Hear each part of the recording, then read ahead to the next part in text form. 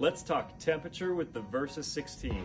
Now there's two ways that you can measure temperature within your oven. The first is with the Stone using an infrared gun, and you can expect that it'll get between 650 and 750 degrees Fahrenheit depending on how you're preheating. The second is with the ambient space within the oven, which is measured by this heat indicator, which you can expect to get up to 950 degrees.